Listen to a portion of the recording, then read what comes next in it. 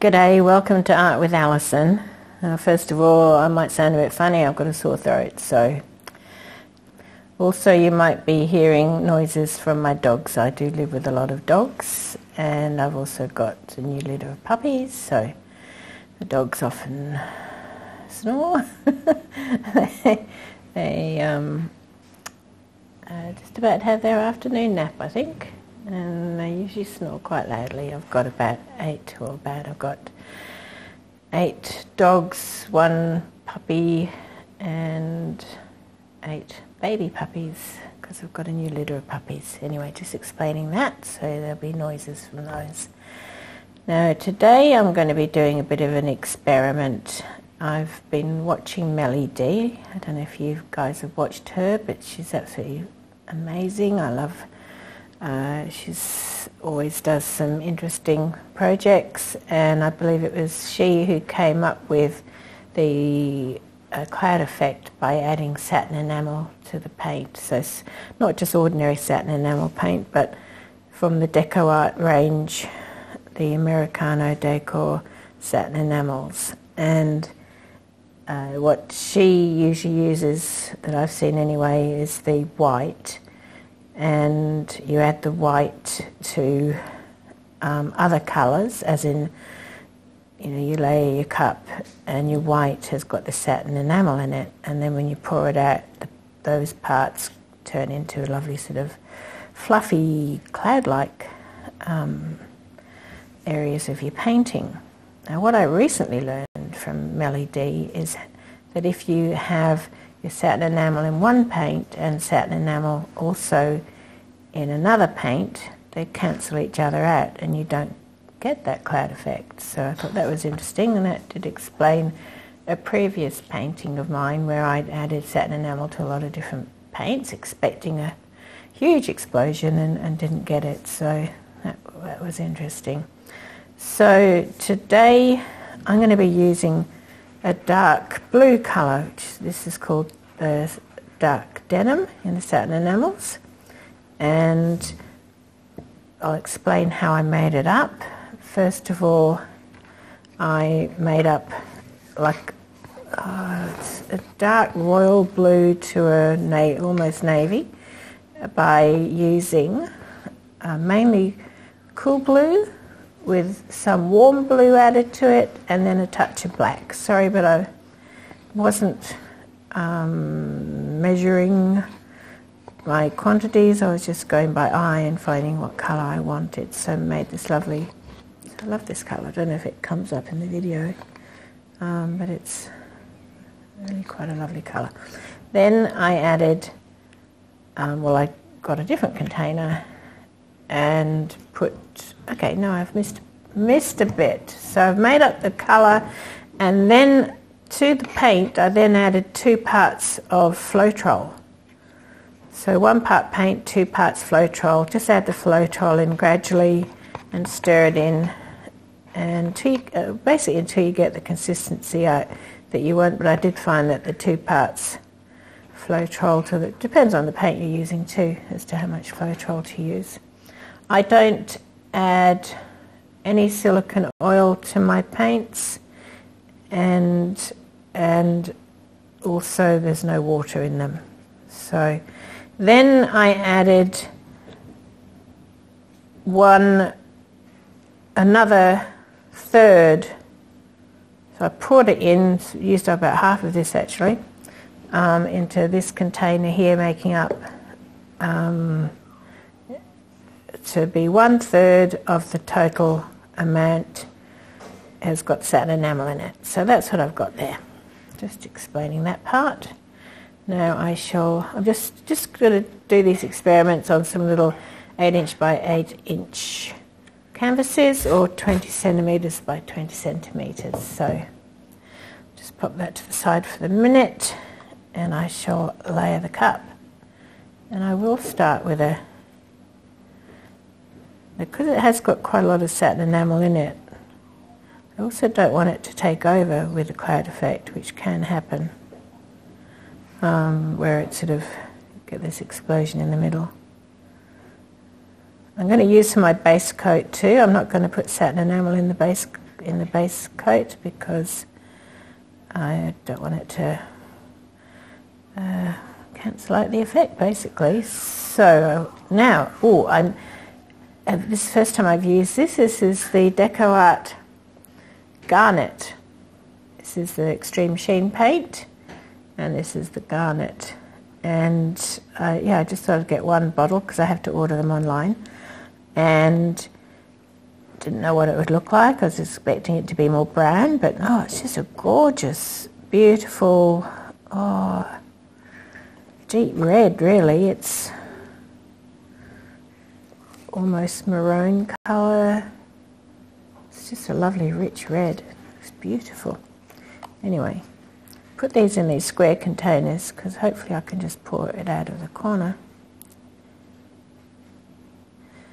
And these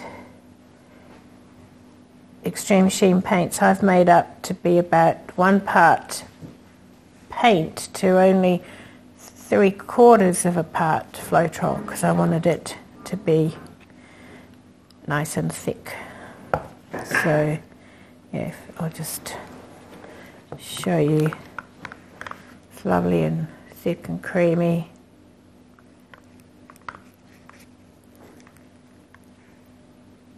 When you're doing a straight pour or ring pour, I find it is best to have your colours on the thicker side, and that way you get the separating rings.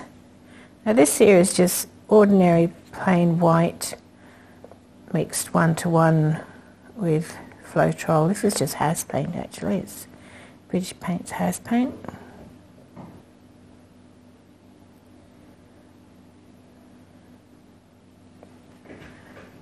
Alright, just a little bit of that. Hopefully give it a little bit of a highlight. And this is the 24K in the DecoArt.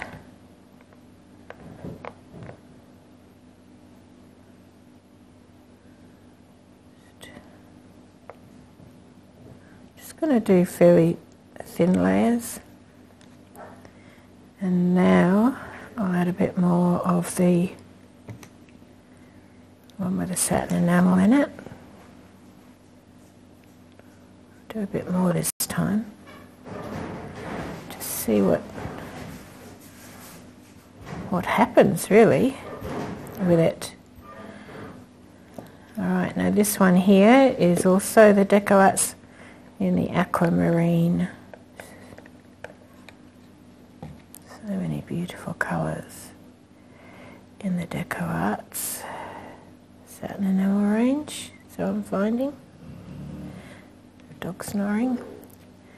Alright, what will I do next? I was trying to decide whether to keep it with just a few simple colours or maybe have a few more.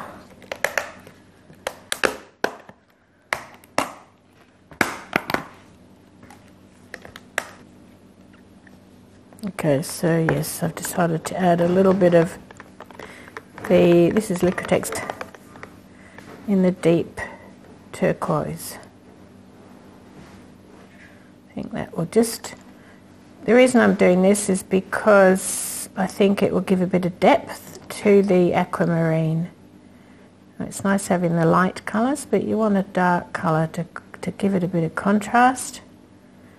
Helps bring the light colours forward by giving a bit like a shadowy effect behind it. That's the idea anyway. And I always do love this dark steam purple mixed with or next to the deep turquoise. I think purple and turquoise, somehow they just look so beautiful together. I guess that's what peacocks think too. Alright, so now I might go back to a bit of this garnet. Make that a bit of a thicker layer. Yeah, might go, yes. See again here I'm adding the pink, I don't know if I made sure that this is pink tourmaline. And again, that sort of that with the garnet, I feel that they'll just give each other a bit of depth. And I might go with this one next. Now some white. Do quite a thick layer of the white.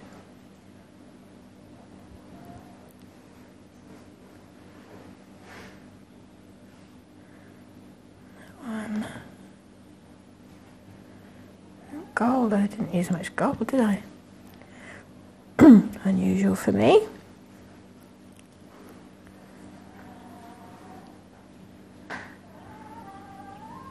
There's a puppy squeak, a baby puppy squeak. They're only about 2 weeks old, haven't opened their eyes yet. Just about to. I think some of them should be opening their eyes, and then either today or tomorrow they should be starting to open their eyes. Alright, so maybe some Doxine purple.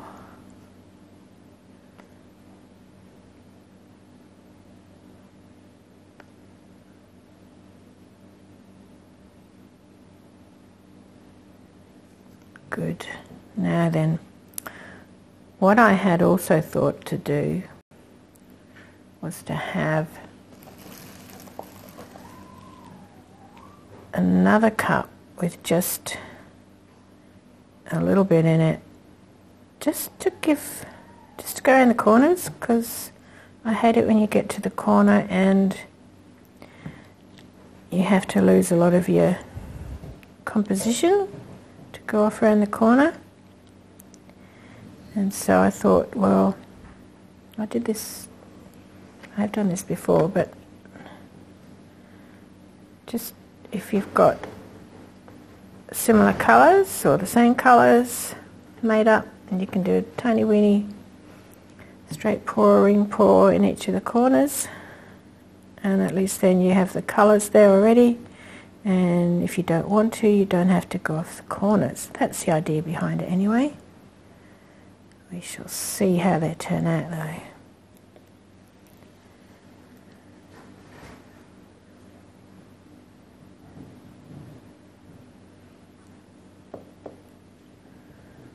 I might just use this one.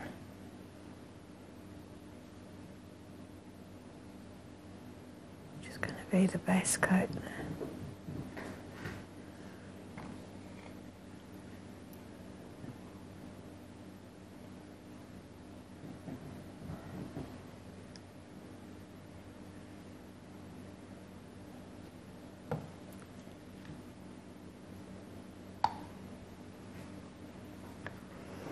Alright, that should do it. I've got paint all over myself. Alright, I'll just clear this away and be back in just a tick. Because I've cleaned the mat just before I started. I know it's clean, so I can just scrape up what's there. Why waste paint, what I reckon.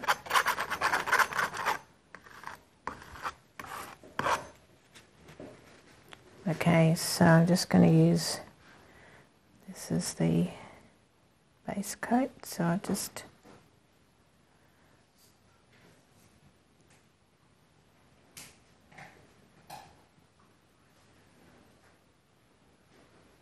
I'm doing them in the corners, just need to put a little bit in the corner as well.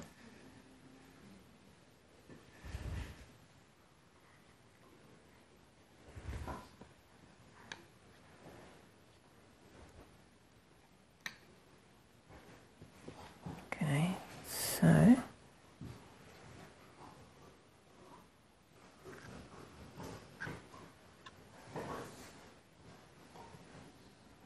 dog behind me chewing on a, what are you chewing on?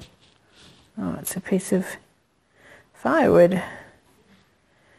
It's just almost going to be winter here soon, so I've got the fire going because we've had some cold nights, and I've got to keep it warm with the new puppies. And so I don't mind the dogs chewing on the firewood. It's annoying though when they take what you've just set yourself up with, but I'd rather they chew firewood than the furniture, and dogs do like to chew, especially when they're young, and I've got 2 young ones. I've got a 10-month-old and I think she's about 3 months old now, so. Alright, so we'll see how this goes in the corners, eh? Actually, what I might do is just give that a little tiny, let me see if I can find a little stick.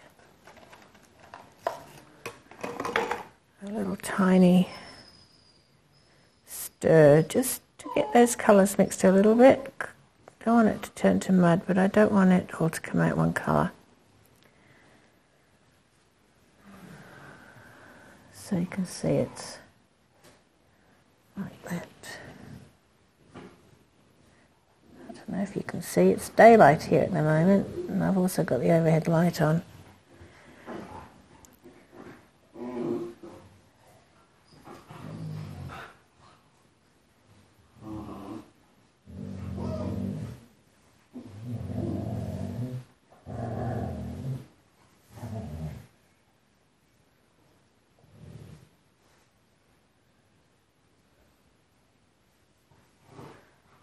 Just to get those colours in the corners, really.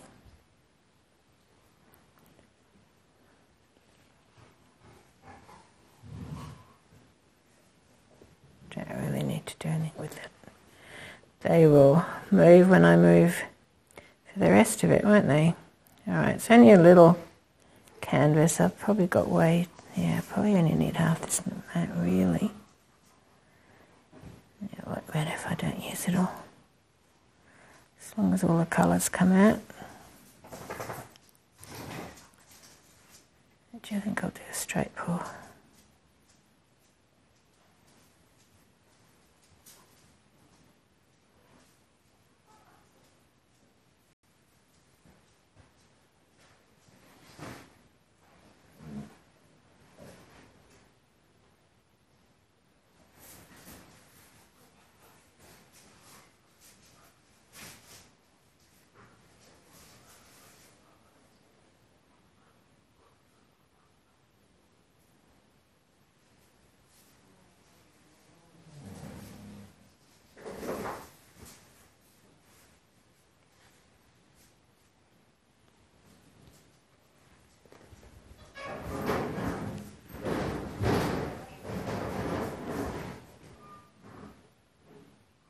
Now I see that's sort of causing a problem there, isn't it? Actually, because I might just spread that around.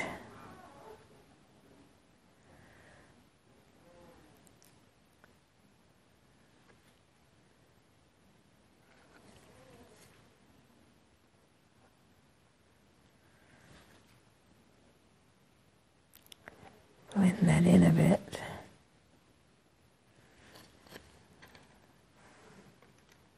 Very dark, isn't it? Can't even see any white.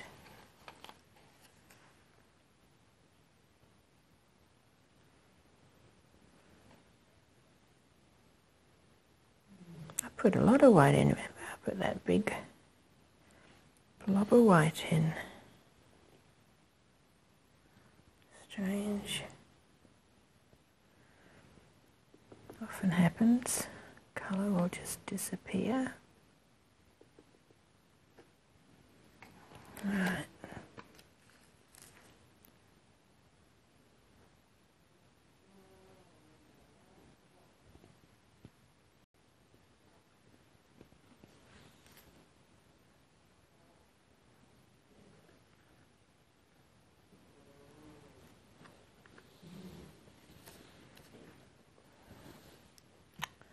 Right, I'll give that a torch.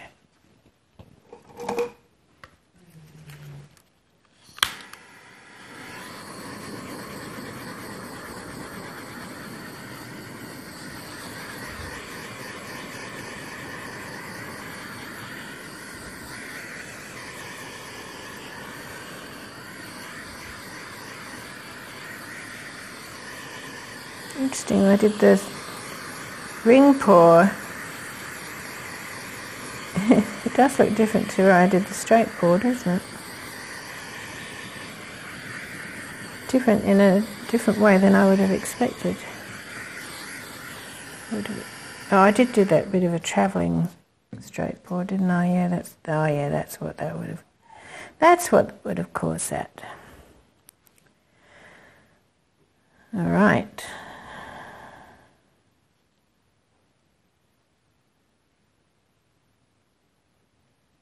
Yeah, don't like that corner actually. Quite honestly, can only try things, but.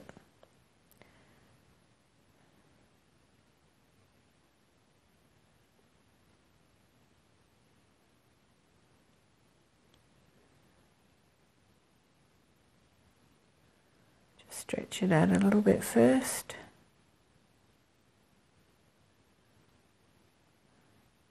Don't mind that corner's quite pretty. Just let that go over a bit.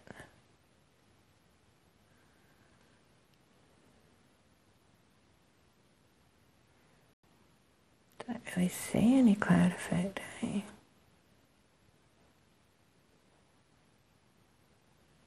I'll go off that corner.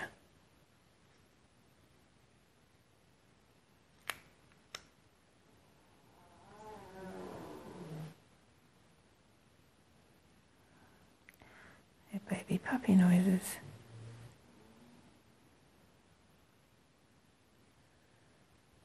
Which is quite pretty at this end. Let that stretch out a bit. It's like feathers.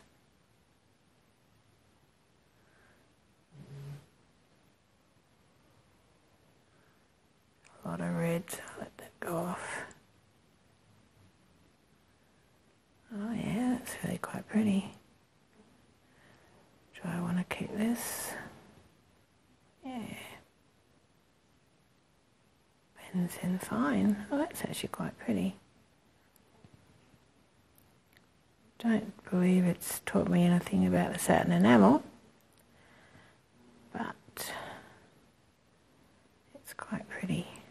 Right, I'll just, well, I've got it up in the air like this, I'll just scrape the bottom off. The reason why it's important to scrape the bottom off is because the paint that's, I just put my fingers all over the base, never mind. It's because the paint, see all this paint here, and that will be pulling down the paint that's on the top of your canvas, so you don't want that or you'll end up with all your paint running off. Not all of it, but it'll change your composition a lot. So you need to do that a couple of, I don't know, every 10 minutes for, I don't know, until it stops running off really. Actually, I might just go take this in the other room while I've got it up in the air like this.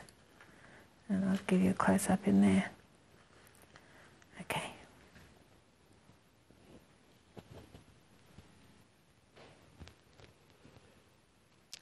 So here it is.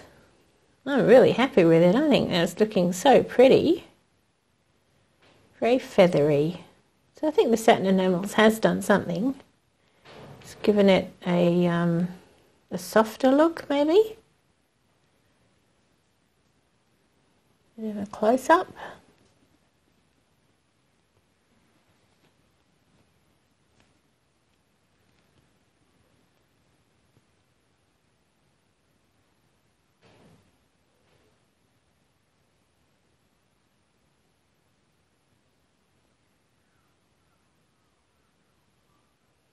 So while I thought the white had disappeared, I think you can see here actually it's given a nice contrast at the edge of the aquamarine. I've got the flash on, and the aquamarine, maybe if I tilt it you might see it a bit better. It's hard to get the right colours.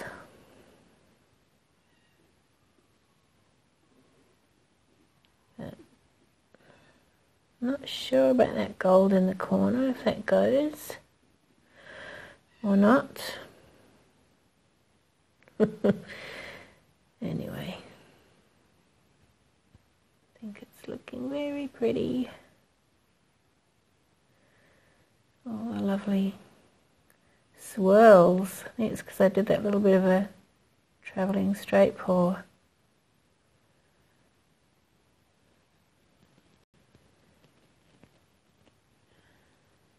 Anyway, there we go. Thank you so much for watching, and if you haven't subscribed already, please do. And I'll catch you again next time. Okay, thanks heaps for watching. Bye.